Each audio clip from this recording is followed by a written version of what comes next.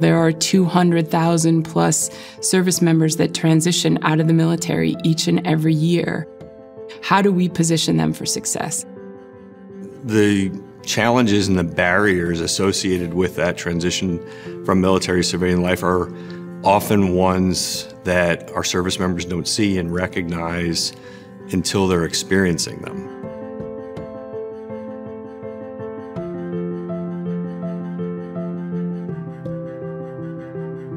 We collect a lot of information here. How do we translate from the research, measurement, and evaluation that we're doing behind the scenes into a story that other veterans, donors, how everyone understands that story is critical to our success.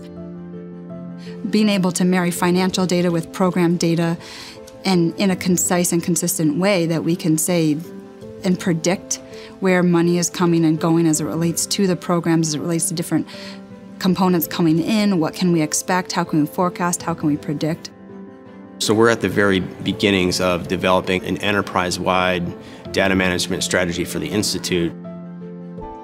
There's been a recognized need from the leadership team on down that there's a need for the development of a broad data management strategy to help govern what we do. I think SAS data management is going to be quite revolutionary. We've had data in many different places all over the Institute, and we have not been able to integrate it. SAS basically allowed us to instantly produce results that we can act on, that we can respond to, that we can deliver to stakeholders. I rely upon it to make decisions.